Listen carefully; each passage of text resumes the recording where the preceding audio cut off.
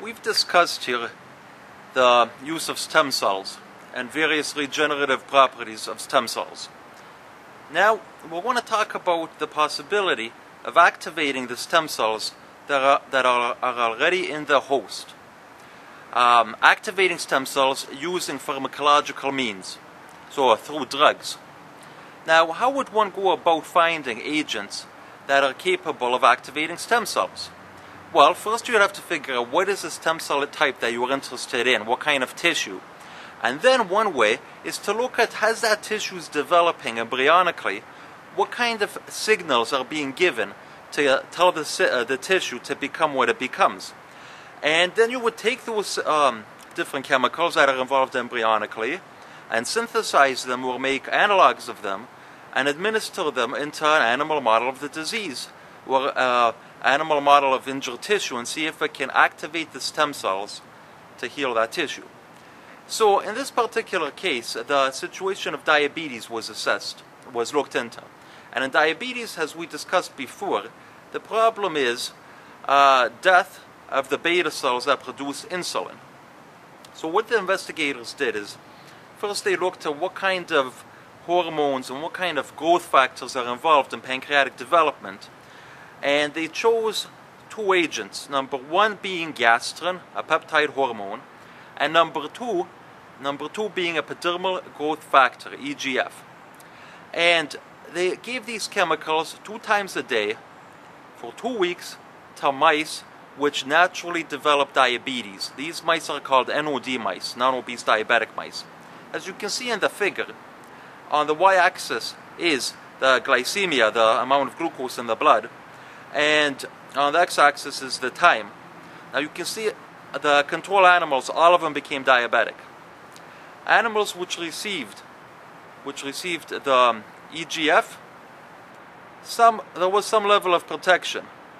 Animals which received gastrin, also there was some level of protection from glycemia, but animals which received the combination of gastrin plus EGF, all the mice except one were completely protected from diabetes. So now what the investigators wanted to do is to look inside the animals and to see what exactly is going on. So the animals were treated either control or with gastrin alone, EGF alone, or the combination, treated for 2 weeks, and then the level of insulin was assessed. And but in histology it was assessed because the mice were sacrificed either 5 weeks after the end of treatment or 10 weeks after the end of treatment. 5 weeks being in black, 10 weeks being in the white bars. As you can see, primarily the mice which received EGF and gastrin, there was significantly higher amounts of beta cells. But what's even more interesting, significantly higher amounts of insulin in the beta cell.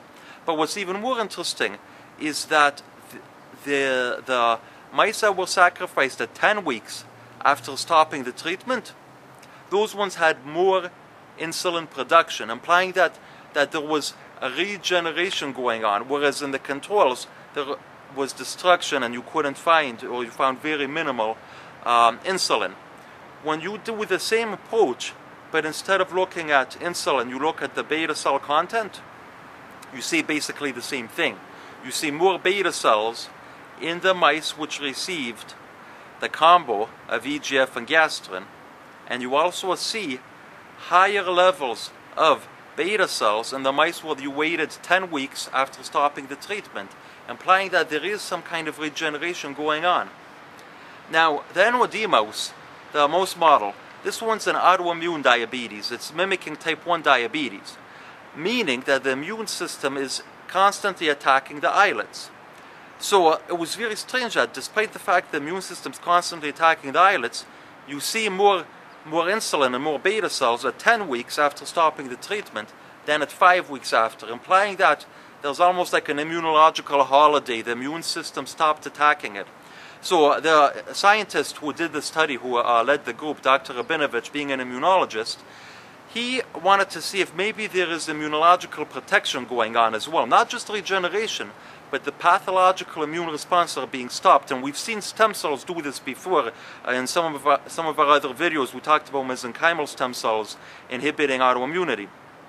So what they did is they took the normal diabetic mice and they transferred the splenocytes, the spleen cells. These contain T cells, and T cells are primarily what's causing diabetes. They're attacking the beta cells.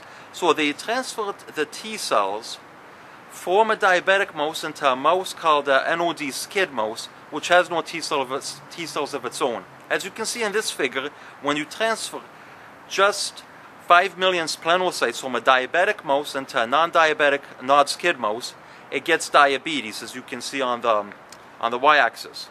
However, if you transfer cells from mice that are protected, mice that received EGF and gastrin, transfer 5 million of those cells with the bad cells, the diabetogenic cells from the normal mouse, you can see that diabetes incidence is inhibited.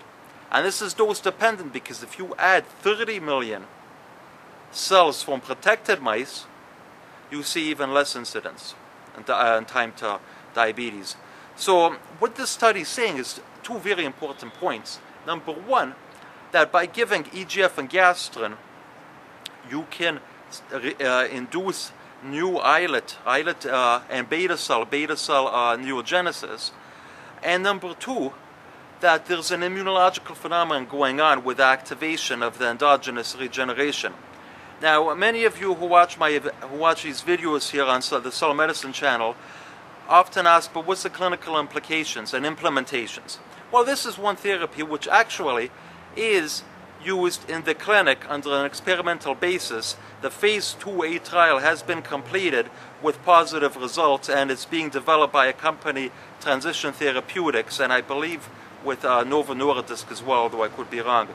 So in conclusion, the investigation of different peptides and hormones and soluble mediators that you can inject is a very exciting area, not just because you have the possibility of augmenting your own stem cells, but also potent synergies that can be attained by using different stem cell sources and different stem cell therapy together with pharmacological agents that activate stem cells. Thank you.